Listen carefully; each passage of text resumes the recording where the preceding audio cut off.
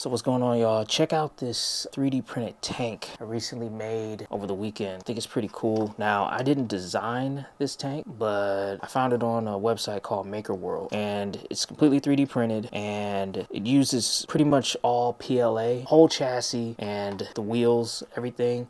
This is all PLA plastic. The only thing that's not PLA are the tracks themselves. The tracks are made out of TPU filament, so they're flexible. You can see here, flexibility in the tracks. But yeah, the rest of it is PLA. The best part about this tank is the gun here. Now, as you can see here, it says fire on the back. So when you press this button, isn't that cool?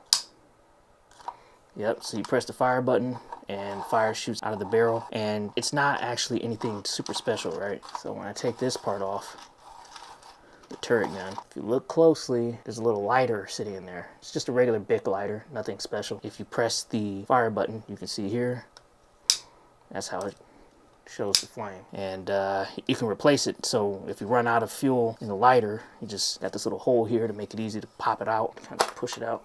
There it goes. It should be just a regular Bic lighter, nothing special. But I just thought that was pretty cool. So, you know, you can just put it back, slide it back in there, and down it. There it goes. See, nothing to it.